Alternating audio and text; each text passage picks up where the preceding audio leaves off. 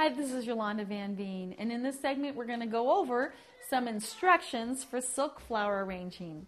Now, silk flowers come in every shape and size, and pretty much any plant that's natural is now made into a silk flower arrangement, or you can buy them by Silk Flowers. So there's a few rules that you should follow when you're making some silk flower arrangements. And I always tell myself, or when I'm trying to decide, always make sure that the vase tells you what to do. See, if you have a large vase and small little silk flowers, they're just going to sink. Whereas if you have a small vase and large silk flowers, they're not going to show up either. So make sure that you have your silk flowers in a vase that's going to really show them off. And the trick is less is more. It's better to have just a few flowers that really show off than having a lot of flowers that get lost in the shuffle. So here's a few rules.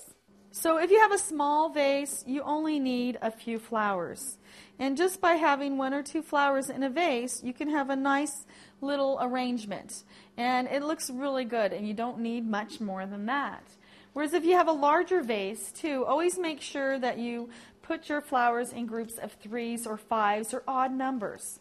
So, for example, in this one I'm using 3 red glads, and then I'm going to use 3 white glads. And it's always good to use more than one color or lots of colors or complementary colors, because if it's just one color, sometimes they get lost too, or if it's a lot of colors too, it's not as pretty or effective as just a few.